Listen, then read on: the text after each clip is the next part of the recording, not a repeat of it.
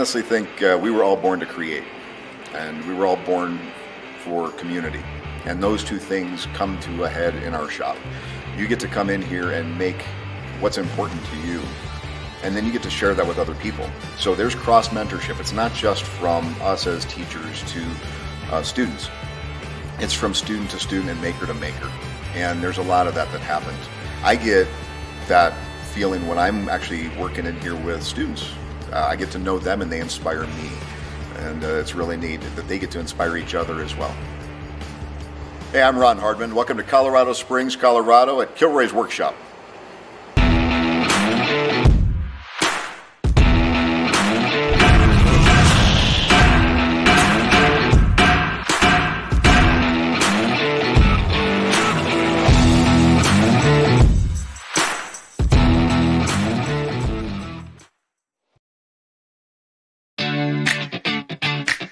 So at KILROY'S Workshop, we do bladesmithing, blacksmithing, and welding. We teach classes, we open up the place for makerspace, and we make cool stuff. I don't remember the first time I worked with steel. It goes back that far. One of my first recollections was actually making a throwing star, and then I threw it around my bedroom at home. Stuck in the wall, 16-point throwing star. It was epic. I've been working with all different kinds of mediums, steel just among them, for ages. I ended up working as an intern or an apprentice at Woodward Governor when I was 14 years old at a machine shop, and that was kind of where I really got into metalworking. My dad was a shop teacher, so 36 years in education, part of it as a special ed teacher and a good chunk of it as an industrial arts teacher. I grew up in industrial arts. I'd spend every day after school there, and really fell in love with it. Getting to hang out with my dad, it was a good bonding time. For KILROY'S Workshop, starting this 9 years ago, I kicked this thing off and started off with some blacksmithing and woodworking and some different types of classes, primarily for kids. The first 5 years we only taught kids. And then parents raised their hand and said, what about us? And so that's how it kind of grew into what it is today.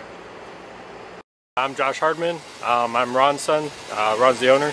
I've been working at KILROY'S for about 8 years now. We're just a little hole-in-the-wall company, and we just teach people how to blacksmith, bladesmith, and weld. Been here for about 2 years. A buddy of mine named Matt, he actually got me a job here at KILROY'S, and I had never smithed before in my life, and just over the past 2 years I've really fallen in love with the craft, and I've made all kinds of really cool things, from swords to axes to knives, and even picking up some welding skills as well. This is what I want to do the rest of my life, just making stuff, no matter what it is, wood, metal, anything. About 5 years ago, my dad came to me and asked me if this was something if it was something I would want to do. And being so young, I wasn't too sure about it, but I decided to give it a try, and little did I know it'd become my passion in my life. The second I started doing anything with steel, I just was ready to do anything with steel and everything. So it's really the coolest craft I've ever seen, and just super fun because it's really artistic as well. You can get a lot of creative outlets and make some really cool stuff. Being part of this family here is great. The people are great. Everybody has a smile on their face when they walk in. We just laugh and joke around, and the main goal is just to have fun.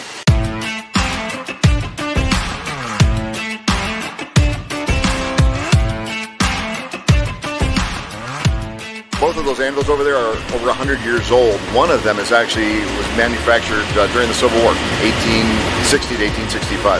So this anvil right here, 1860 to 1865 manufacture, Peter Wright out of England.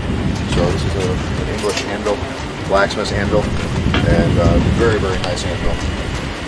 My favorite. You can see the stamp right on the side. It says Peter Wright on it. This one, you can see it over here.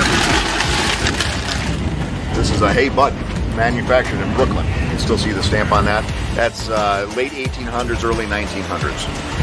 So also very old and very well used anvil, but I love them. I love our old stuff. You take good care of your tools, they take good care of you for a long time. So this is an example of blacksmiths taking care of their tools. Teaching people is just an amazing thing to see. Kids from ages 9 and up come in here and learn how to do some skills that not very many people get to know is an incredible thing. Teaching people is amazing because then you get to both improve your skill by having to teach it to other people, but then you also get to pass on your passion to those people and see their passion grow. Teaching is a whole unique aspect of this because you can make something and prove that you're good at making it, but the second you've got to show someone else the steps to do it, it kind of tests your knowledge and kind of, you know, proves to yourself that you know how to do it for your own. And so it's super great. Teaching the kids is a ton of fun. A lot of these kids are starting out at 9, 10 years old, and a lot of people might doubt them, but after a few times coming over and hitting some steel on the anvil, they end up creating some pretty incredible projects. They strive to be better, and watching those kids progress and maybe even watching them some grow up as through the years that you're teaching them is pretty incredible. My name is Stanley Yee. I'm from Colorado Springs. I'm actually a full-time healthcare worker, part-time bladesmith. My name is Harold Hasselback, and well, my past career I played football. So I played for the Broncos for 8 years in the 90s and early 2000s, and developed this hobby kind of over time, and I love it now. And what I like to do with most of my time. So. My name's John Albright. I retired, so I wanted to take up some bladesmithing, and I came here once before for a class, and so I thought I'd come back in. I live north of Denver a ways, so can't get down here as often as I like. I'm Ryan. I'm 13, and yeah, I make knives and swords, and well, this is my first sword. This I actually found watching a show on television. Growing up as a kid, made swords and knives out of everything that I could find, and as I grew older, that kind of went away.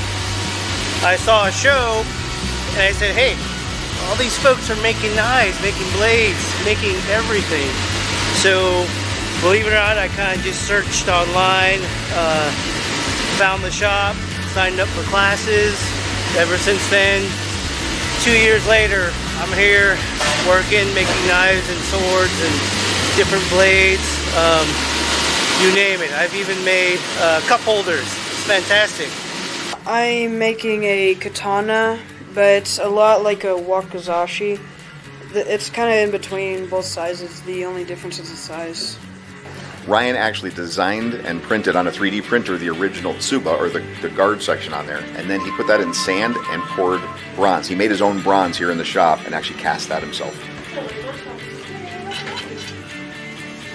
My wife found it for me, and got it to me for a birthday present. And I took my son and some of their friends, and we all built knives, and got kind of hooked since then. I think it's a little Luke fighter that I made, and made a kitchen knife over there. Kind of Christmas present, so trying to put my time in. I know I've always liked doing things with my hands, and I love hunting and fishing and all that, so it fits right in my wheelhouse, and I just really enjoy it. I'm going to make a dagger right now, so I've never made a dagger before, so learning how to make a dagger. He's been working on that now for about 57 minutes, so he's picking up real quick. He's taken a couple other classes before, but he's got good control over the hammer, so doing good.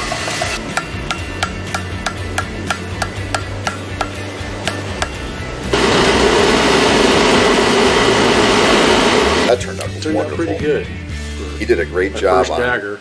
Getting that all symmetrical. That's one of the toughest things about doing a dagger, is getting the symmetry on there. So you got that great out to the point, and what you're looking at is finding center point here, and having the tip flow right through that line, and it looks really, really good. This is kind of like a personal journey for me. It kind of gives me a place where I can work with my hands, be kind of an artist, a maker of different things. Kind of enriches who I am on the inside, and at the same time jogs my creative side as well. The way I got started is my sister took a couple classes here, really enjoyed it. It sounded like fun. I didn't get started personally until Mr. Ron approached me and asked if I wanted to get started, and that's why I'm here now. I'm going ahead and clean this up so that we can get and run it up again. I think it's been down for a little bit. A bunch of dust is collected, so I gotta clean that off. Basically, bladesmithing doesn't have a limit on age. As long as you can comprehend how to not hurt yourself, you can pretty much learn to do whatever you want. Haven't met somebody who's come here that hasn't been able to do what they want to. So I learned how to do a bunch in not too long, and so have a lot of people. I think our oldest student is about 83, and the youngest we have is about 9. KILROY'S Workshop actually teaches students ages 9 through adult. My youngest students are 9 years old. My oldest is 83. And so it's really a family environment. We have multi-generational families come in, and they get to have fun in here, and it's a good bonding time for them together as well. For what we do in here, we make a lot of knives. We make swords. We had sword class tonight. We do casting, we do jewelry making, we do welding, so lots of different things for the whole family to enjoy. It's a good time. I love it. It's fun. It's pretty fun being here together. Oh, I love coming out here with him and forging and making stuff, and it's really more fun to watch him do stuff than me doing stuff. So we are about to fire up a coal forge. We're going to be making what's called a railroad spike knife. We're going to take these railroad spikes on with a long bar so you can hold on to it. I'm going to stick that into the coals once we get them lit hot. Pull it out of the coals, and it'll be forging temperature, so close to 1600 degrees. Then you can take them to your anvil and work them. And then once you lose your heat, stick them back in. We're going to take these guys and forge out a blade and a point out of them so that they can be a fun little knife. Our coals are now hitting, when I bellow this, around 3,000 to 4,000 degrees. Our steel we're wanting to get to about 1,600 to 1,700 degrees so that we can work it.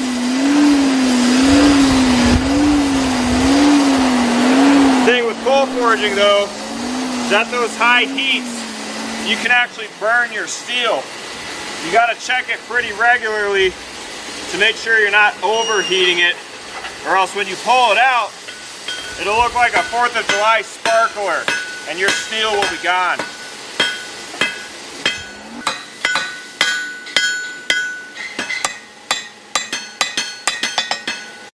So this is a shield someone brought in for us to attach on the boss in the middle there. So I made some tools to create the rivets, put them through, then cold paint them down. So it's good and solid. This is another one. Seth actually forged this one out. That was sheet metal. And then blackened that, and then forged rivets.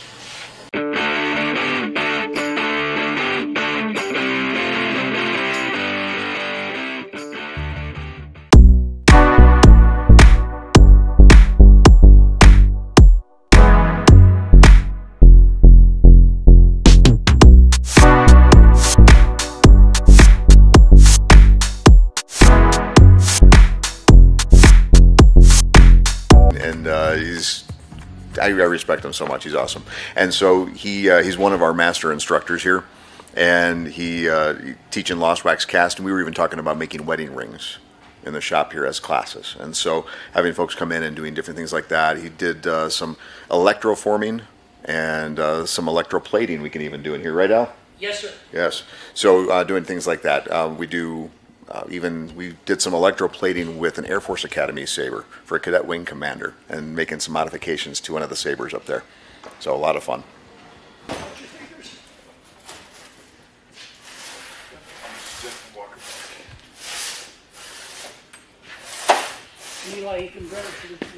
Al is the man.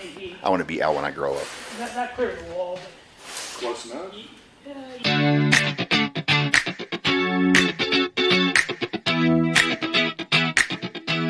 I kind of fell in love with this place at a fairly young age. I started blacksmithing here about 5 years ago, And ever since then, I've just continued doing it and gotten a lot better in my abilities. And I've loved this place, not only just because of the fact that it allows me to make things, but also just because of the relationships that I get to build here. And I love being able to work with the people and being able to teach them what I've already learned.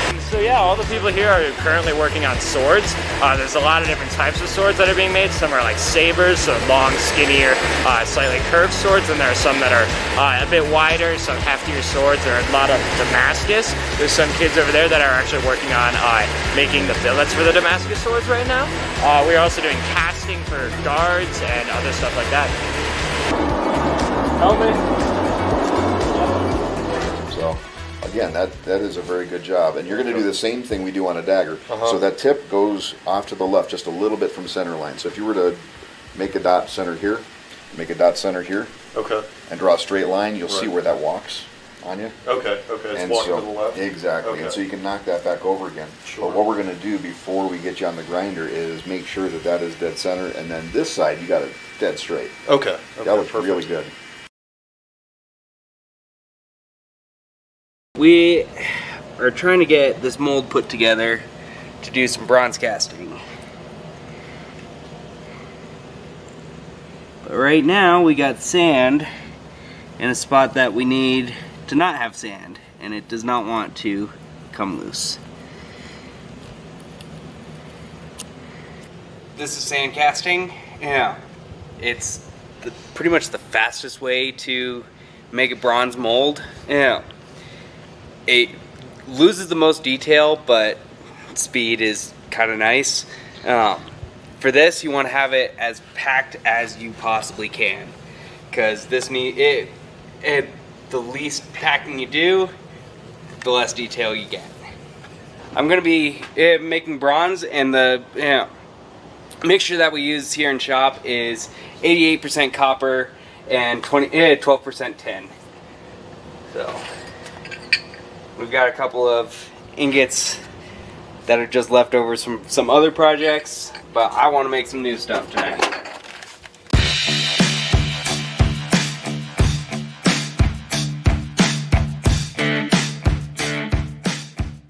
So they've got these Damascus swords, and we're going to unveil the pattern right now. So go ahead and pull that up.